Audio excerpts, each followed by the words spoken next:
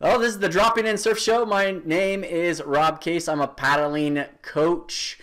Today is May 27th, 2020, I think. Pretty so. sure. Yeah, there you go. 27th. That's why that's why I have a co-host. Keep me on track. And we're recording from Belmarin Keys and Green Bay, California. With me is Jim Sigelnik, Doctor of Physical Therapy. Jim, I was wearing this headset for you, man. I really appreciate that.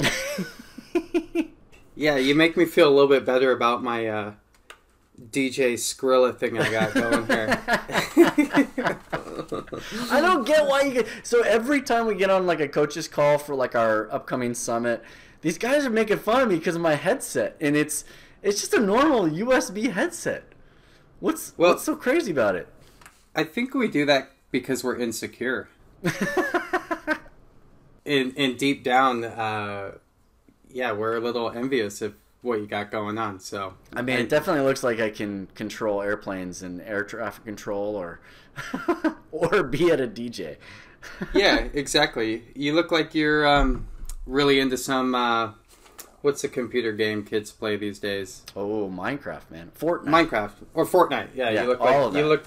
You look like you're really good at Fortnite. Jubilation dance, right? I get all that through my kids, man. I'm all in. I got an Xbox account. Yeah, like a gamer tag. So when I play with them. Man, you're blowing my mind right now. Yeah, you're just a few years off. I was going to say, like, I'll, in 5 years, come back to me. I might know what you're talking about. Yeah. Minecraft's a really fun one because they can build, and dude, they come up with the most elaborate stuff. I can't wait until the kids really get into surfing, if they ever do. I want to see them build like a big old huge wave or something, like a barrel. Yeah, that would be cool. Maybe I'll do that next time I hang with them. I'm just going to go off to the side and make a wave, guys. Well, your kids have surfed a little bit. Right? Yeah, but they do it because they know I like it, but they don't do it. At least my eldest does. My youngest loves body surfing. He's like, screw the board. I'm like, sweet, let's get back to the roots. Yeah, that's like you. Yeah, he loves it. But yeah, it's been pretty fun. How's your week been? It's been really good. Yeah, I can't complain too much. Yeah, more clinic work, which is good. Things are looking like they're going to maybe pick back up a little bit towards normal, where I start seeing in-person patients again, which will be good because it's so unusual. It's been like 10 weeks or so since I've seen a real person in the clinic, so looking forward to that. Yeah, that's wild. I'm opening up in person June 1st, even though technically in Marin I probably could have pulled off May 22nd, 5 days ago, but we're not ready. Like, I'm getting antibacterial wipes, I'm getting new hand soaps, we're setting up just a way that we can social distance. I've gotten rid of, at least for now, the small group sessions, and we're just doing one-on-one so that we can social distance effectively. And this past weekend we tested social distancing on the boat. So yeah, how'd that go? It went great. Yeah, thanks. Yeah, thanks for the invite, by the way. Yeah. I figured, if I'm going to have anyone out there, it should be someone in the medical field. You guys weren't foiling, were you? No, we were not. Okay. No, I boat surfed for about 20 minutes, and it went really well. So the social distancing thing is going to work out great. We're going to be able to have, instead of our regular 4 surfers on the boat, we'll be able to have 3 surfers socially distanced. Not a problem. It's all outdoor. It's all good. So it's actually better for them. Well, I don't know if it's better for them, because here's the thing with 4. 4 was perfect because you go for your run, you're like 10, 15 minutes in, right? And then you've got like 45 minutes to rest. And that you want that 45 minutes to rest for sure. So with 3, they really only get 30 minutes to rest, and by round 3, they're going to be toast. We only did 2 rounds, and I was I was pretty much shot. My right leg was definitely shot. That was the injured one. And I had to text you. I said, man, I felt and I heard my foot crack, like knuckles, like, you know, cracking your knuckles. And I was like, Jim, it felt okay, but is this a good or bad thing? Yeah, good question. Well, did it feel good or bad when it happened? It felt great. It felt like it was almost like a relief. Like, I was trying to think about whether I had felt it before, and I had. When I took my carver board out this last week just to get a couple reps in, whenever I would compress, and as I came out of compression into extension, I would push on that back foot, and I would feel it tense. It wouldn't crack, though. It was like it was on the verge of cracking, but it almost like it wasn't enough force for it to crack. But behind the boat, I started out with just my regular shortboard, and then I went down to like a 4.8, where you have to work a lot more. And man, did my right foot feel it then. Like it was hot. It was working. Like all the muscles were working overtime. I feel like the just being on water made it work that much more than being on just the carver board, which is still challenging balance as well. So I don't know, that's my take on it. What do you think, like from your perspective? Yeah, I think it sounds about right. It's not a dangerous thing that you experience. It's kind of like a knuckle that needs a crack, right? Like most people that need to crack a knuckle, they do it, it pops, it feels good. And usually what that is just tightness releasing. So I think what you experience, I love the way you describe it, like on a carver board, how you compress and extend, and it almost feels like the foot is, for the viewers that can't see us, Rob's kind of stretching out his hand, and my PT mind goes, he's going from pronation to supination. So essentially it's like a spring. If the foot's a spring, it's going from like a stretch to a shortened position. And that, what we call a stretch shorten cycle, is like one of the most unique ways a body can generate force. And like we've talked a little bit about in the past, one of the prereqs for that is you need joint mobility. And so when things crack and feel good, like something's released, I mean, that's all that really is joints getting kind of challenged with a quick stretch. Yeah. And in the cavitation, which is the noise, which is like I don't know if you picked that up on my mic, but that was me cracking my knuckles. Sorry for those squeamish people out there. That's all that is. That it's just noise. And so there's been some ultrasound studies looking at that, where they've done it in toe joints, the metatarsal phalangeal joints, which is, we talked about your MTP joints. And they actually provide kind of like a traction, or what's called a distraction force, which is like just kind of pulling on the joint to create a cavitation sound. And what they've seen is actually air bubbles actually moving within the joint. And our best sense is all that is like it's just a gas exchange from a pressure differential, no different than like if you opened a can of soda and it made that tss when you open the soda. That's just high pressure moving to low pressure, making sound, you know. So kind of a normal like physiological phenomenon that happens in normal joints, and maybe happens more so in tight joints. And that's probably what you did, is you just challenged your foot, heard some pops, felt good to move. And I'm curious, did you get sore after? No. No? I mean, my body was sore. I mean, it was sore. I had been training on Basu ball and Indo board and trampoline leading up to this, and then carver board. But nothing worked it quite like the actual surfing. I mean, because that was the first time I've surfed since December. And I love how you talked about the difference in pressure from high to low. I mean, we should just rename this show like the Pressure Show or something, because we've been talking about differences in pressure all over the place. Yeah, I've been thinking we don't really have a theme song like other podcasts. they intro with the song, and maybe we can get like Queen's Under Pressure kind of going, because like we seem to talk about pressure differentials quite a bit.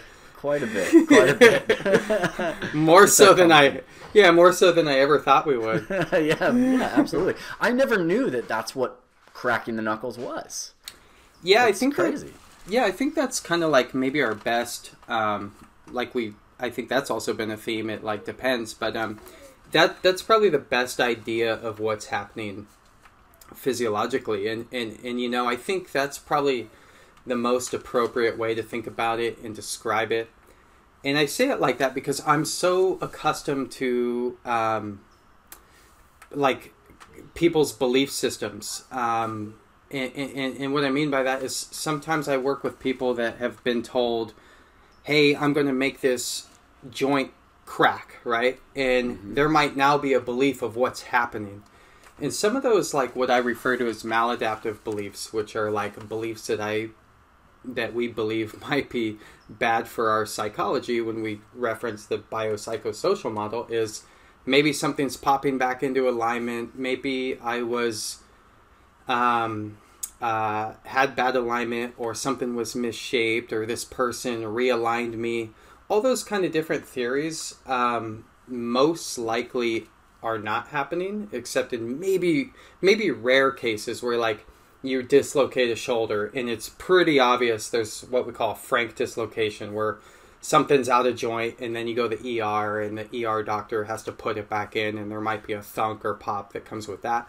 Right. But it's pretty commonplace for people to be able to get their necks cracked, their backs cracked, their toes cracked, and those kind of things, and it feels kind of good.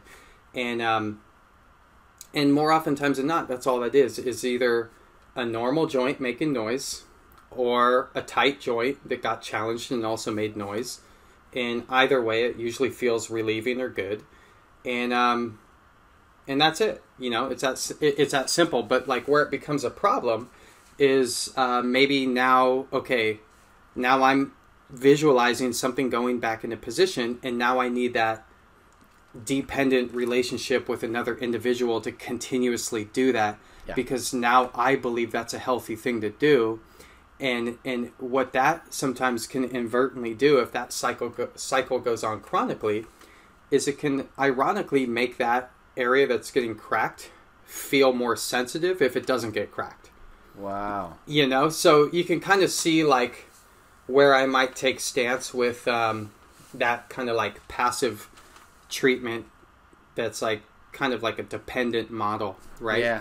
And I say that not to like offend chiropractors, but I'll say that to anyone that does a sole passive treatment. That's chiropractors, physical therapists, whomever, that are doing that for people or to people, and then explaining it in such a way that makes that client now dependent on me.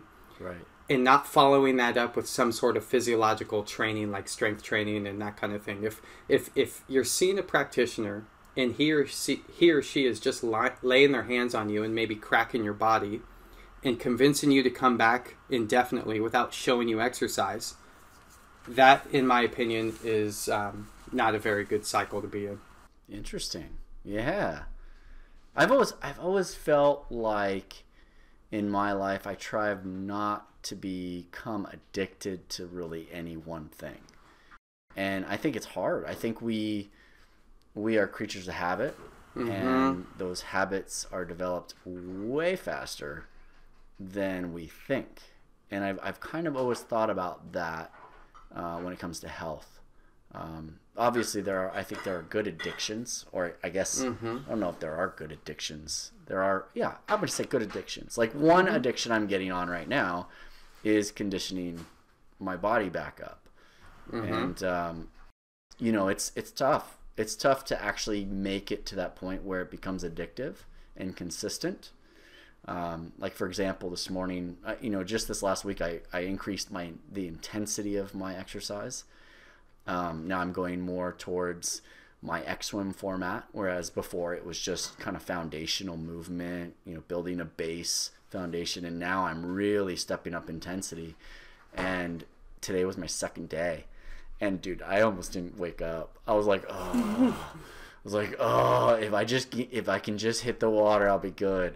And I basically just fell in the water and just went. And I have a general rule: if you can get through 3 to 4 days in a row, for me at least, it becomes an addiction at day 5. Like, it becomes way easier to wake up and go. It's day 3 is when, like, day 1 you're super excited to just be back. Day 2 you're a little tired, but you still are excited. Day 3 is the day where you're like, wake up and you're like, oh, maybe I'll just take a break today. It's all good. I worked hard for the last 2 days. I'll take a break. And you lose that consistency. You lose that habit. You lose that kind of snowball effect. And inevitably, it's like 1 day on, 1 day off. Then it's 2 days off. Then it's like 4 days off. And then you're back at the beginning again. So for me at least, I need to get through day 4. And if I get through day 4, I'm good on habit for exercise. And that's kind of where I'm at. So check back in 2 days. Yeah, no, I like that. I don't know, maybe this is semantics, but that just sounds like buying into a good habit. Yeah. Not an addiction. Okay.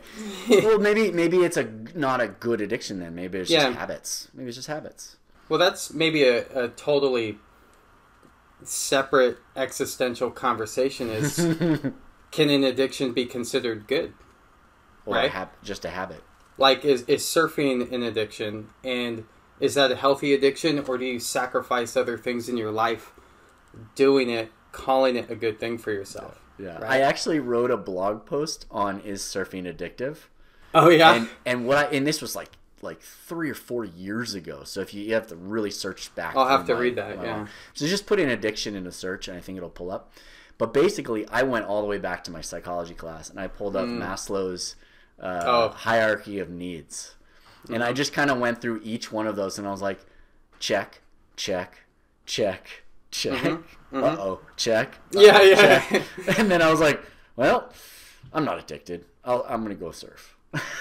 Yeah, and I think that's like the total normal addicted surfer thing to say, right? Like, we'll justify surfing for any reason, and that's not a problem, right? But if you replace that, and this is such a tangent, so I apologize. We might be losing viewers. That's actually our new show name is Tangent. We're just going to keep. Yeah.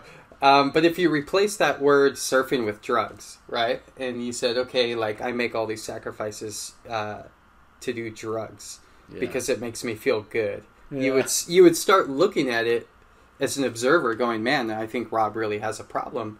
But if you took away the drugs word and said, no, I'm going surfing, then automatically the observer goes, oh, well, at least he's exercising, right? Yeah, or I'm going to go exercise. Anything that has a good connotation, I think, that is your point.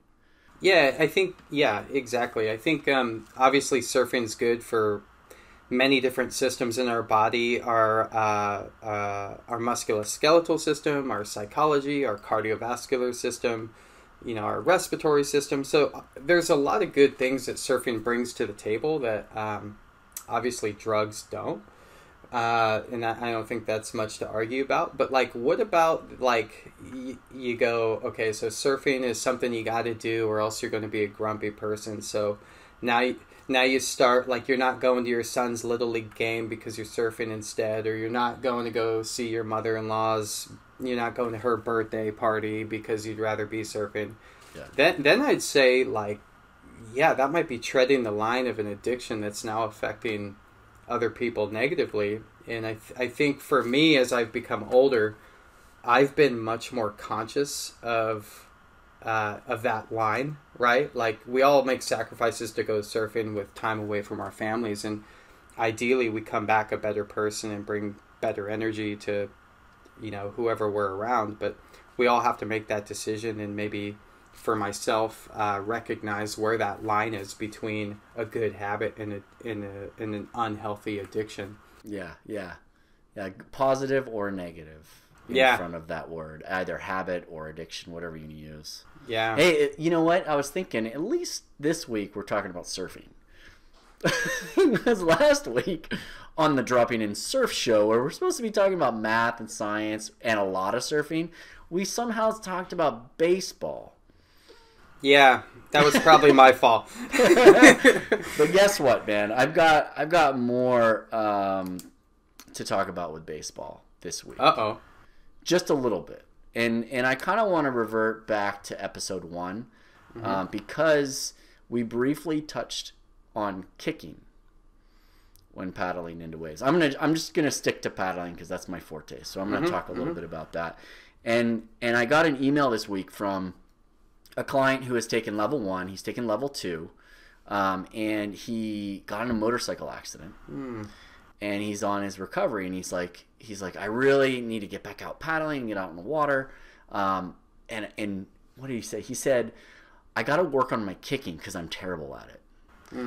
And my response to him was, okay, first of all, if you recall from level 1, in level 1 I have this 8-step checklist, and it's all built upon the previous steps. Step 8 is where I introduce kicking, right? That means that you've got to be pretty good at the first 7. You're going to get most of your gains from the first 7. Kicking's just incrementally helping you a little bit better. And I said, listen, like, that is not your focal point. You got to work on these other things first.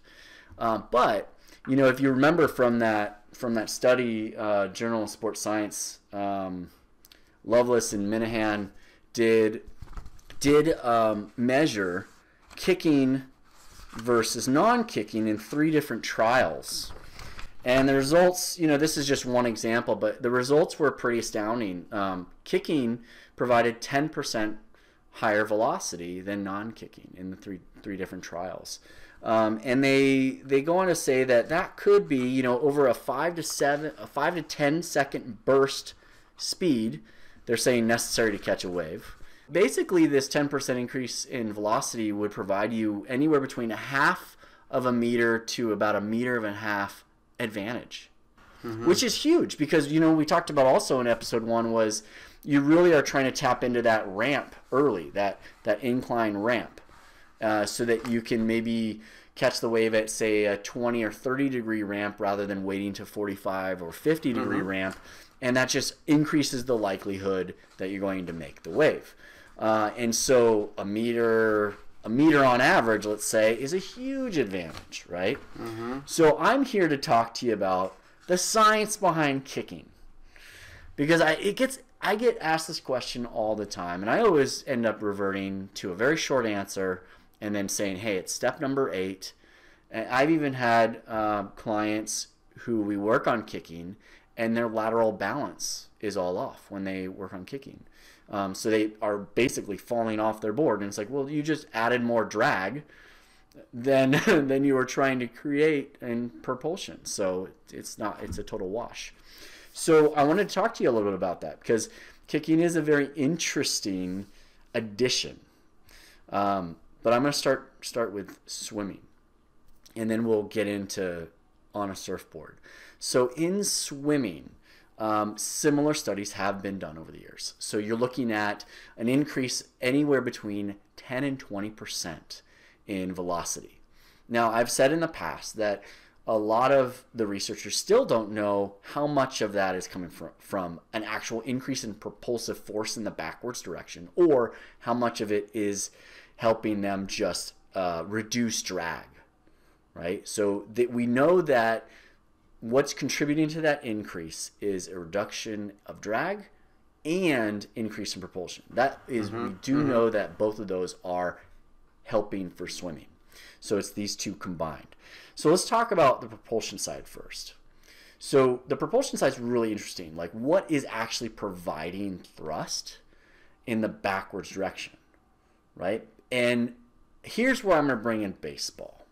Okay. I was waiting to see how this would turn back to. Here we go. All right, I'm ready. What provides thrust are these little vortices that get created. So when there's a wave, like there's a peak and a crest in the way that the foot strikes the water, it's actually pushing water down, and behind it is an empty cavity space. And when it goes up and down kind of like a wave, like undulates, it creates counter-rotating vortices on opposite sides of the foot or the object, right? That's creating that. So a good example is a pitching machine in baseball. You have one wheel that's rotating counterclockwise, and you have the other that's rotating clockwise, right? And you put the ball in the middle, and guess where it goes? Shoots straight out, right? So these vortices act very similarly, except that they're not right next to each other, right? So when the vector is going in the same direction, it shoots the ball out, right? And friction's involved. But for kicking, what happens is that one of the spinning drums is offset a little bit higher or lower. And so it would be, if we're horizontal, it would be one would be in front, one would be behind. But again, they're counter rotating. So at some point the vector is going in the same direction, and it provides a certain thrust in the backwards direction. It's not exactly backwards. It's actually it pushes the fluid, in this case water, in the backwards direction, but at an angle because it's offset. Then further down the line, there's another wave, and there's another set of two vortices, also counter-rotating, but this time it's sending the thrust more up at a backwards upward diagonal. So if one was backwards downward diagonal, the other one's upward backwards diagonal. And what's happening is it's pushing fluid from basically the head of the swimmer. It starts actually from the head all the way down to the hips, all the way down to the upper leg, lower leg, and then the foot, all the way to this whole wave that I'm talking about. It involves the entire body, not just the foot. Now, the more flexible your foot is, the better you're going to get that tail end whip. And so it's pushing water from front to back. And here's another great example, a swimming eel. An eel moves and it slithers, right? So an eel, same thing. As it turns right or left, then it creates a vortice in that valley. And then as it turns the other way, it creates a vortice over here that's counter-rotating. It's going the opposite way. And it's just pushing water, fluid, from the head all the way down to the tail. And it creates backwards thrust, which then sends the eel forward. Okay, so that's another example is freediving fin. You know, those really long fins. I could say all fins, but the freediving fin is is a much better visual for a lot of people because it really bends. It's super long, and when you kick, it bends. And if you look at images of proper finning technique, then they're using the entire leg as the extension of that quote-unquote fin. And so the end of the fin is bent like a bell curve, and then it follows the leg, and then it reaches the butt, and the butt is where it undulates. That's the valley, and then it comes back up to the body. And so you have this sine wave again, and they do this almost this dolphin kick. And even if you're doing single kicks, you're doing the same thing. You're actually undulating the body, and you're creating this wave.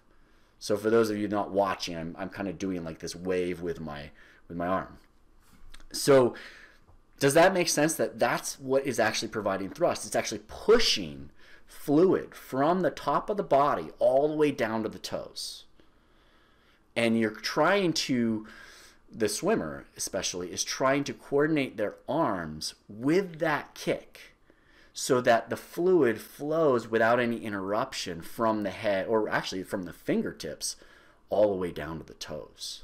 And so it creates that way because you're rotating your body while you're kicking. And so I'm a great example of it looking terribly and not working.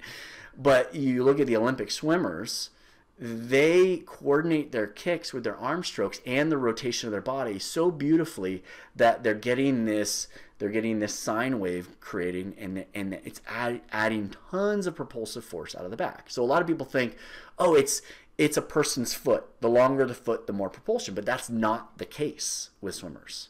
It's actually the coordination of the entire body from the top all the way down to the foot. Now, I have terrible flexion in my ankle, as you know. And so, like, when I swam, my coaches were like, hey, why don't you kick? Because you end up going faster. And so I'm doing my long sets, and they're like, hey, why don't you don't kick, because you're going backwards. And so when I would actually, in my longer events, when I didn't kick, I went faster than when I kicked. But in my sprint events, when I kicked, I went faster. So here's the really interesting thing about that. What this is telling us is that when I kick, I am not getting propulsive force out the back, but I am reducing drag. So remember, there's the two sides of the equation. Is it providing propulsive force? And it's usually combined with reducing drag.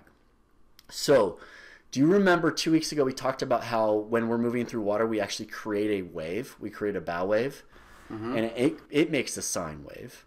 And at the back of that sine wave is usually where our feet are, right? When we are at maximum, when we're at our whole speed barrier and we're trying to break through that whole speed. Remember when the sine wave is as long as we are, our water line is, then we've reached our whole speed. That's as fast as we can go before it takes an enormous amount of energy to basically override that bow wave that we've created, right?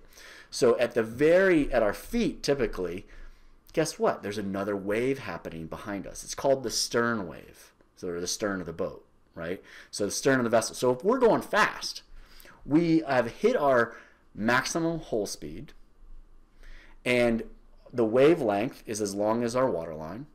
And now if I kick, guess what happens? I'm breaking the stern wave.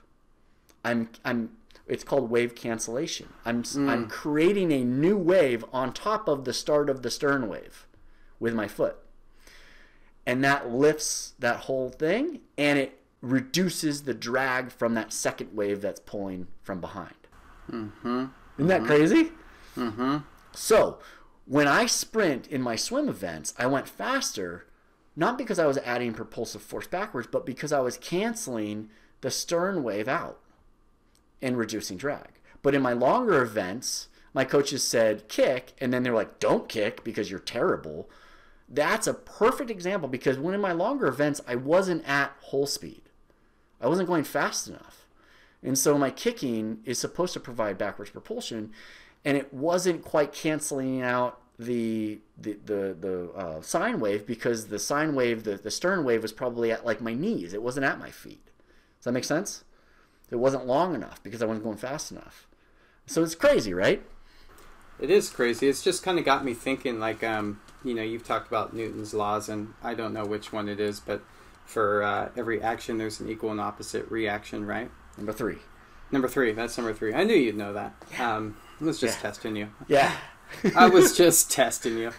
And so, like, obviously you have a swim background and I don't. And this is how my simple mind works, right? Like, so if we're paddling with our arms and we're pulling back, that's creating an opposite reaction to go forward, right? Because we're pushing back. And then if we kind of turn the axis and looked at the legs and they were doing kicking, wouldn't that be doing the same thing but going upward? Right. And then if we looked at like if this is my head here and I'm just doing a freestyle swim in a pool with no kicking, like your body in your lower half is going to drag. And so using your terminology, your horizontal balance is just, it's just taking up more space, right? So the way my mind has kind of come around to that since, talking with you and working with you is kicking might be a way to not necessarily provide propulsive force. And I definitely could be wrong there. You tell me what you think, but it's creating the back to lift up only to make you more streamlined from like a horizontal balance standpoint, which again makes the system more efficient. Now, swimming's different, obviously, because you don't have a board, And when you're surfing or paddling, you have that board there, so that sine wave you talk about is maybe a bit more negligible from our upper half. And so, you know, but like even I think even in some of your videos and your modules, like when you talk about horizontal balance, like this board, if this is the nose and the tail, it still might be just a little like that, right? Yeah. And so the Pitched you know back a little bit. Yeah, it might be pitched back a little bit, and some of that depends maybe on the board, or if you're not exactly like, you know, purchased with your chest in the exact sweet spot. And so maybe that kicking just does that, takes you from here to here, only to make you more streamlined. But no, you know, exactly. So I'm gonna extend on that, because a lot of people think that it's action reaction when you kick on a surfboard. So we've understood swimming now. Now let's take that same mindset towards paddling. Okay, and I'm going to start with just a shortboard, and then I'm going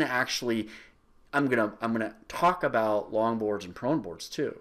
So let's start with shortboard paddling, which is essentially assisted swimming, because your body is in the water. Again, depending on how much of your body is in the water, that's your weight to volume ratio, which we've talked about on previous episodes as well. Super important to understand where you sit in the water. So how much of your body is actually submerged? If we were to look at the propulsive argument for swimming, what actually creates the propulsion? It's not the actual foot itself. It's the whole entire leg. It's the whole entire body, from your head all the way down to your toes. That creates that long undulating sine wave. Now in this sine wave, I'm talking about the vortices that we're creating, that we're trying to create. That provides backwards thrust, not the whole speed sine wave. I should be very clear about that. So when we look at paddling on a shortboard, there's not enough of our body in the water to create that, right? If we had flippers, maybe. You got to think of, okay, well, how can we get that valley and how can we get that crest? Because that is what is creating the backwards thrust, is the vortice creation. And you need a valley and you need a crest. Even just one would work, right? And when we're on a shortboard, we don't have enough real estate. It's just not there. We don't have enough of our body in the water, especially when we start getting up to speed. And we get into that semi-displacement mode that we talked about, where you're paddling maybe 3 miles an hour, 3.2. You're starting to get on that cusp of that whole speed barrier. And that wave sine wave that we talked about is almost as long as our wavelength. Now we're definitely actually higher in the water, and even less of our body's in the water. So what does kicking do then? That just means, and this is, nothing has been proven in paddling for this. This is Rob's theory that I want Griffith University and CSU San Marcos to test. But my theory is that kicking, when we kick, and this Journal of Sports Science, these results, that 10% increase in velocity, did not come from propulsion. It came solely from reduction in drag of the wave cancellation that's happening at the feet. So you're canceling that wave, because typically that will happen when they're at sprint speeds, right? And so that's my thought, is that is what is happening. And to your point, not only will the action or the reaction be up from the action of kicking down, but we're also canceling that stern wave, which also reduces drag. So you're getting twofold. You're getting the back part of your board up higher, and you're canceling that stern wave that's kind of pulling you back. Yeah. So that's my theory. Now that's for shortboards, right? What about longboards and proneboards? Right? Their legs aren't even in the water, and I teach longboard paddling in that step 8 as well. Now that's a different beast altogether, because you can provide forward propulsion in 2 ways on a longboard or paddleboard.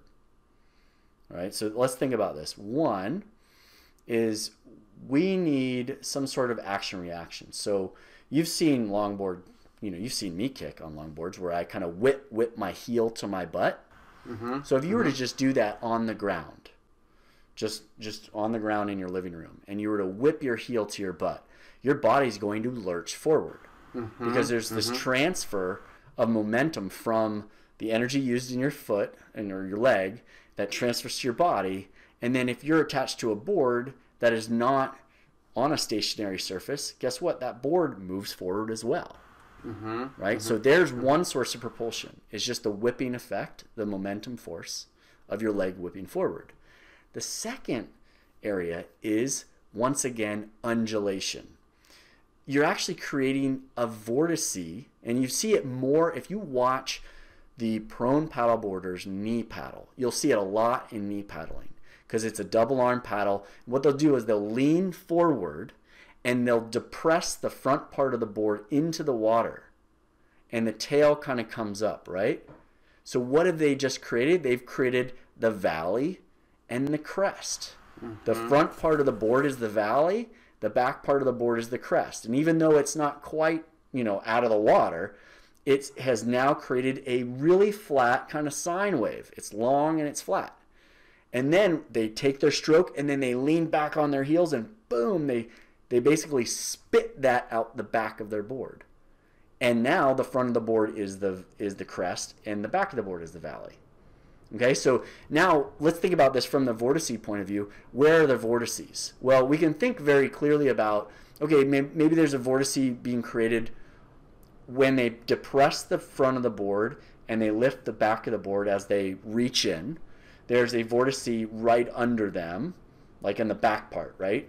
So what's the counter rotating vortice? Well, it's not water. There always has to be one. It's air. All right, so you have air moving around where your body is, and then you have water moving, counter-rotating that. And the reason why you don't get as much propulsion out of that undulation effect is because water is much more dense than air. And so it's almost like you have on the baseball spinning wheel or the self-pitcher, it's like you have one wheel moving faster than the other. And so you kind of get, the ball's going to go kind of sideways at that point, right? So that's kind of what's happening with the undulation. You're not getting a purely backwards propulsive thrust happening because of the different densities of the air and the water. You're getting it sort of sideways, but it's still in the backwards direction, which is pretty good, right? So there you go. You got undulation and you've got momentum force when you kick, right? And then in addition to that, you reduce drag by kicking as well because you're lifting you're lifting it up out of the water for that moment. Pretty cool, right? Yeah, it's super cool. There's a lot of moving parts there, and yeah, it's like literally. Yeah. There's and here's the other thing is what I typically teach initially with longboard paddling or paddleboard paddling is. Right now we have two propulsive mechanisms. We have our two arms, right? So if you above water kick, like the scorpion kicks with your legs, guess what? Now you've got four, right? And if you can reduce the amount of deceleration that you have between using any one mechanism of propulsion, you're now going to have a higher consistent speed across the board. So you go right arm in, left kick, it's 1, 2, and then right kick, left arm in, right? And so you have this alternating instead of boom, boom, boom, boom, right, left, right, left, right, left, right? You have boom, boom, boom, boom, boom, boom, boom, boom. Now you have four sources of propulsion, one after the other. And that's where you really kick out. The only downside of all this is that kicking uses up energy, right? And so the general rule there is then only use it when you need the extra speed. And you'll see me above water kick even on my shortboard. And I have certain reasons why I do that from time to time too. Yeah, I think you can definitely feel it if you guys haven't tried that. Like I probably personally feel what Rob's talking about on my 12-foot prone paddleboard. And if you just get it in flat water, you could really gain a sensitivity for what he's talking about, and just kind of play around with like that scorpion kick in the tempo you're doing with your upper extremities. And it almost happens, and Rob, curious to hear your thoughts on this, like walking, right? Like when we walk, our left leg comes forward, our right hand comes forward, and it happens like automatically. It's not same. You know what I mean? Yeah. And if you did try to walk with the left hand and the left foot coming forward, I mean, try to do that. It's very awkward. And there's something maybe, you know, to kind of like really complicate the mechanism you're talking about this, like, you know, the complicated biomechanists would refer to this as like a spiral, like energy transfer. So like if the right foot or heel was coming towards the buttock as the left hand was entering the water, the spine is creating this, like, the upper portion would be going in the left rotation as the bottom portion would be going in the right rotation. And we'd kind of like be doing exactly what you were talking about with your other examples. Oh, so, I love that. I never even thought about that, about what's happening to the spine during that. That's great. Yeah, and I mean, if you kind of tie it back to, like, how does a human being generate the most force, it's, again, with that stretch, shorten cycle, which is essentially what you're describing. You know, and to get away from paddling for a minute, that same thing could probably be said about any turn in surfing. Oh, totally. Or baseball. Ah! Well, that's all baseball is, right? Yeah. Like, you're trying to generate inertia or momentum. So, like, what does a pitcher do?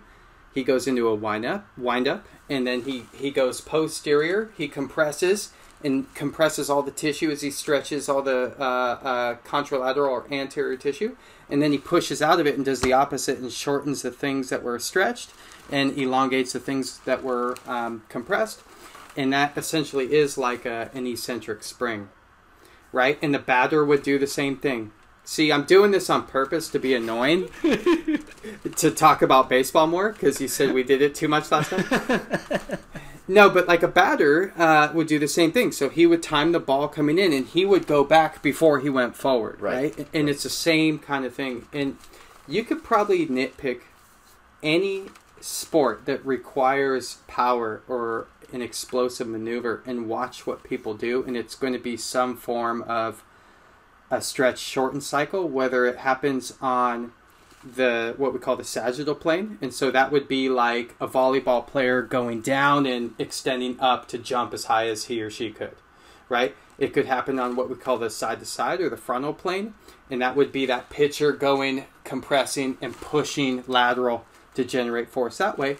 Or it could be on what we call the transverse plane, which is kind of like what we just talked about with the spine, maybe going through this rotation. Now, to kind of add into that, 1, 2, or 3 of those cardinal planes of motion could be happening in a combined form. Oh, yeah, absolutely. You know? When a batter starts to move forward, it's lower body, hips, upper body, follow through. Golf. Surfers love golf. But yeah, same thing, right? There's a ton of that happening. Yeah. Yeah, and so it's pretty interesting to think about. You know, to really kind of tie it back to like good coaching, like it might just be a sense of feel too. Like I personally feel it on a prone paddleboard, and there's something about the rhythm that it makes where I know I'm going faster, and once I find my rhythm, I can scorpion kick as I'm paddling, and I just know I'm going faster because I can feel it. Yeah. And then if I purposely play with it, that's like the tinkerer in me, is I go, okay, let me like mess this up a little bit. Let me go same. Let me go right kick with right arm, and it feels really kind of clunky because you're kind of losing some of that like coupled motion of the spine where things are trying to like, you know, meet rotation in the middle, and now they're just kind of spilling, right? Because they're rotating together. But yeah, I think, you know, debating or arguing about the mechanism for why something happens is like, it's super fun to do. And it's cool because like, I mean, that's like the mathematician in you, that's the scientist in me, that's curiosity, promoting maybe future research to, per our conversation last week, kind of like justify that some of these things happen. And there's a whole lot of unknowns too, maybe. But yeah, no, I really like how you explain that. You know, I've been meaning. It gives us a reason to go play baseball too. Cross training. Yeah, exactly. I just pretty much we're going to turn all surfers from golf lovers into baseball lovers. or cricket if you're in Australia. Yeah. I don't know. I'm just a baseball guy, I guess. But, I wanted to kind of share something with you and, taking it back to maybe that the usage of kicking and paddling. So those of you know we're in these these COVID restrictions where local beaches are closed. And so long story short, I went a period of time without surfing and then just started kind of re-engaging in surfing again. And started picking boards out of my quiver that I hadn't ridden in, a long time, months. And found myself throughout the session trying to recalibrate my boards, each board, recalibrate the sweet spot of where to be positionally on my board. And I was just kind of playing with it. You have a really simple drill that surfers should check out in one of your modules of just finding, I think you call it the sweet spot, where your head's down and your arms are back, and then your head's down and your arms are behind you. And essentially you're looking for where that board balances horizontal. So if you're too far back with your chest, the nose of the board might come up a little bit, and vice versa. If you're too far forward, it might come down a little bit. Am I explaining that? Absolutely. And I would just add that there's a range, right? So if you have a really low volume board, it's like the fulcrum is just the tip of a triangle. Whereas with a longboard, the fulcrum's got a little bit more leniency, let's say. Bigger range. Yeah. And so I've been kind of playing with that range, right? I've been kind of purposely spilling the board forward and backwards to kind of find where that threshold is. What's the top end of my range and what's the bottom end towards the tail part of my range. So in other words, for those of you who can't see what I'm doing, how much up and down or nose to tail wiggle room can I have with my chest and get a kinesthetic awareness for what's that sweet spot? Because I feel like just knowing that, if you're just in that sweet spot, especially on a shortboard, where the real estate is so what you said, a triangle. I mean, if you're an inch or two off that triangle, I mean, you could have everything else nailed, but you're still plowing water. Yeah, it's hypersensitive. Yeah, but maybe if you're right there, maybe you can err a little bit on some of the other mechanics if you had to, but you've kind of set yourself up for more success. I like that. That's cool. How'd it go? How'd it feel when you were playing around with it? It felt really good, and again, it's subjective, but I felt so here would be a practical example, right? Let's say you're going to catch a wave and you had to turn and spin really quick because you just had to be in that one spot and you didn't have a lot of time, and the board kind of squirts up on your chest, and that might mess up your pop-up. A problem of mine is if the board squirts too far forward, now maybe my front foot is behind the sweet spot when I go to stand up, and now I'm kind of doing this wheelie, slowing down, plowing water.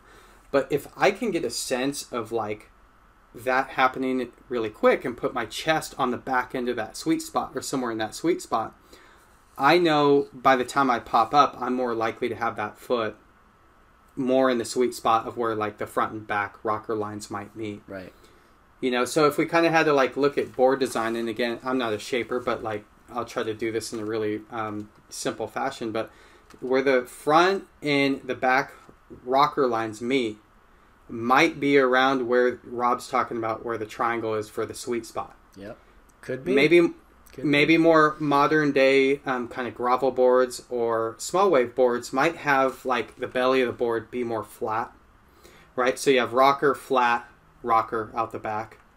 More high performance boards are probably more rocker to rocker, I think Stretch calls it a spherical rocker, right? And then other guys might have more nose, more tail, or less tail, or vice versa, depending on the theory. But kind of getting to know that kind of sweet spot in what the middle portion of your board is doing rocker wise maybe might give you more real estate there, but I really think that sets everything else up.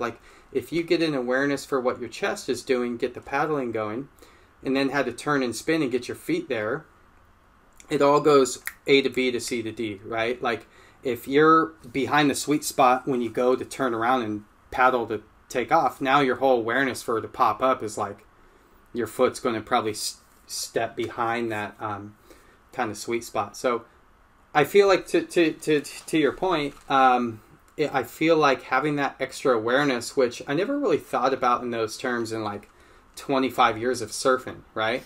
And I probably started thinking that more like that recently in like the last 6 to 8 months, especially recently with, you know, reintegrating and refamiliarizing myself with my old boards. I hadn't ridden in a while, and I felt like I had a different sense of awareness with each board that I was gaining more and more an appreciation of as the session went on. Yeah, because if that makes sense. Yeah, totally. Because when you're riding the same boards over and over again, or board if you just ride one, you tune into that sweet spot very easily.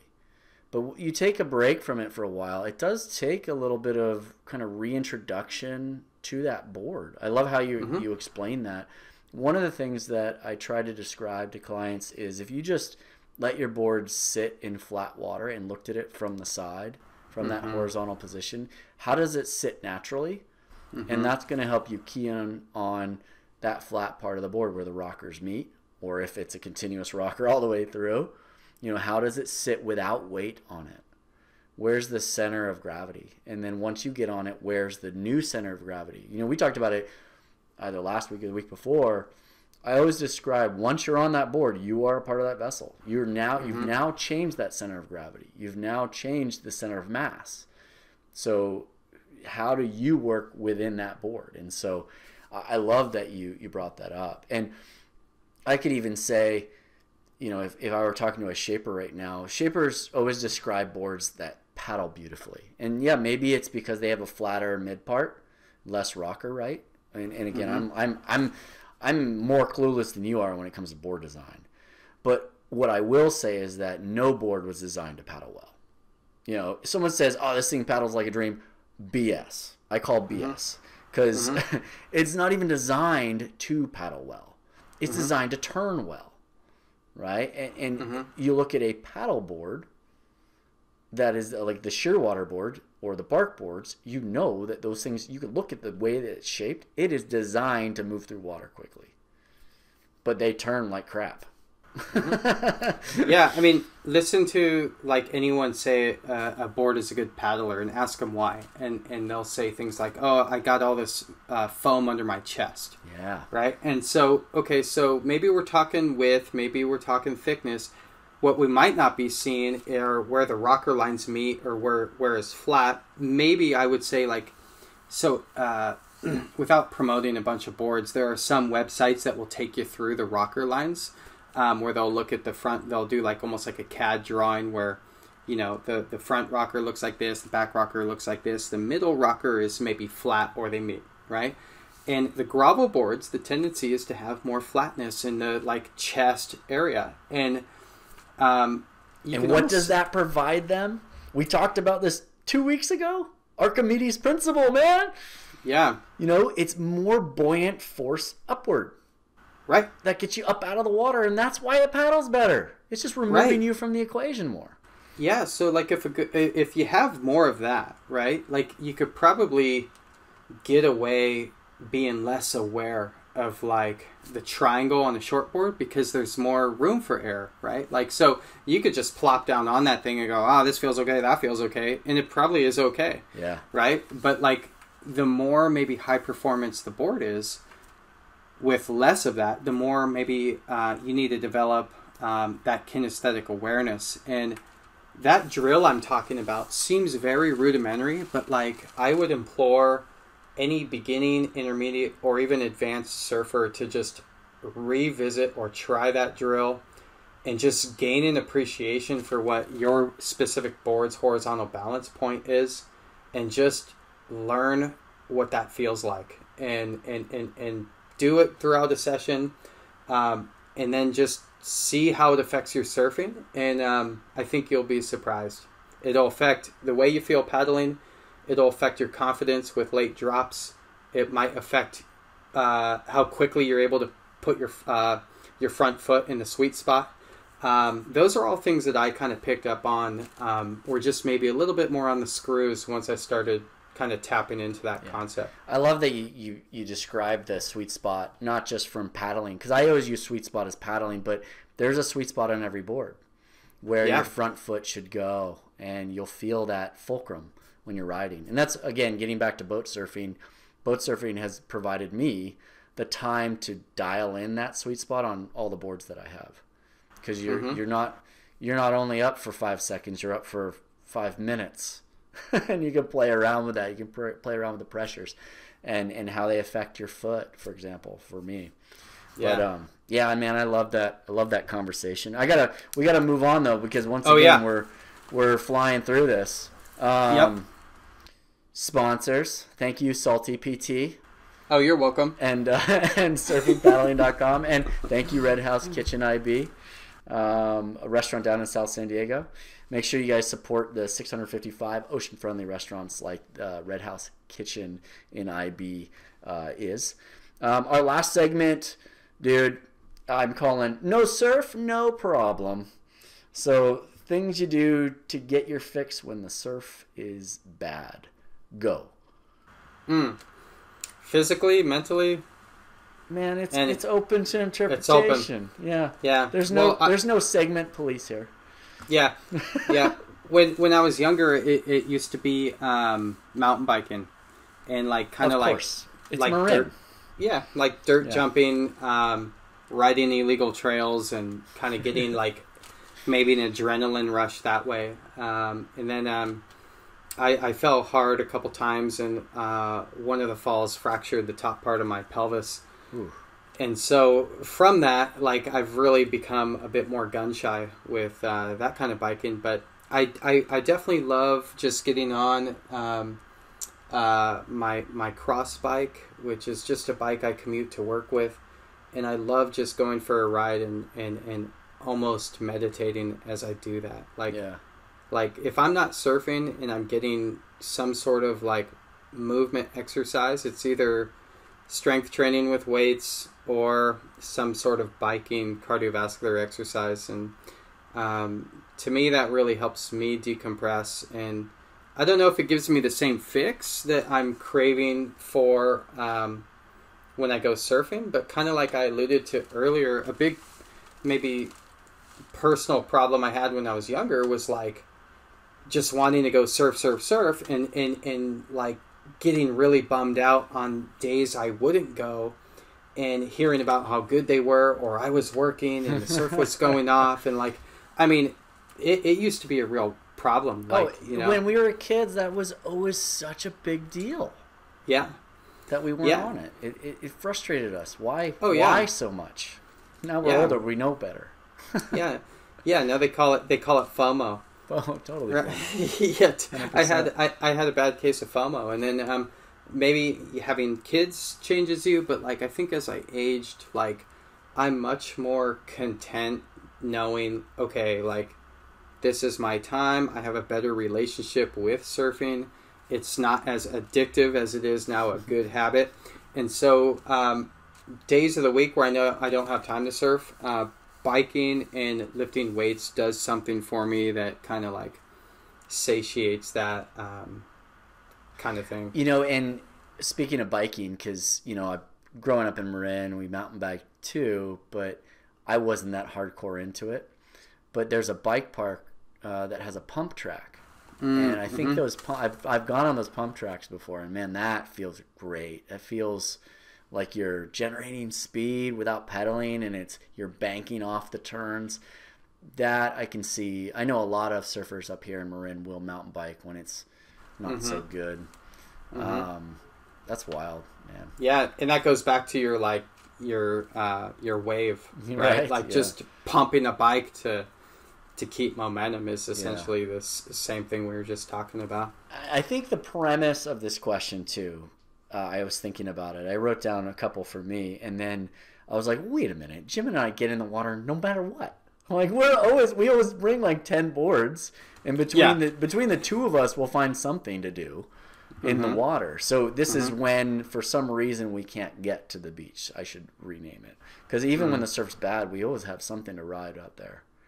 Oh yeah, totally. Like, yeah, if it's a Sunday between 9 and 11, I'm going surfing no matter what, right? and I think I mentioned that before. It's like, yeah, you can have a hand plane. I have a buddy that lent me an air mat or a surf mat that Dude, I still haven't tried. Do you remember you remember Val? Yeah, she got me hooked on that. Yeah. Those are hard. Yes. They're really hard. So, like, I just kind of love, like, there's certain crafts out there that let you explore different days and give you different feels. Different sensations you haven't felt before. And, like, one of my patients actually, he had some time on his hand with the COVID stuff, and he made me a Pipo board out of nowhere. Nice. And he calls me up because we became buddies, and he's like, "Hey, I was bored, so I was thinking of you, and I made you this." And I'm like, "Whoa, that's really awesome!" And again, that's like a whole new, like sensation. And for me, that's like, I mean, there's nothing more fun than like getting in the water and trying to tinker with a new craft and trying to figure out what it does. And that whole thing is just... Sorry to cut you off, but another client I was so excited about, because you said Pipo.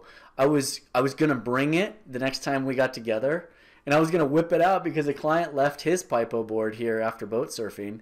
He's like, "Yeah, just leave it at the house. I'll use it when I come back." So I'm told, he's like, "Yeah, use it whenever you want." So I was going to pull it out. We'll go Pipo. That's awesome. Yeah. The heavies will love the heavies will love us when we roll up and we're just trying to dominate. We're not going to do it on an epic day. Come on now. I might. Well, maybe. Yeah. Maybe near the end of our session. Yeah. Yeah.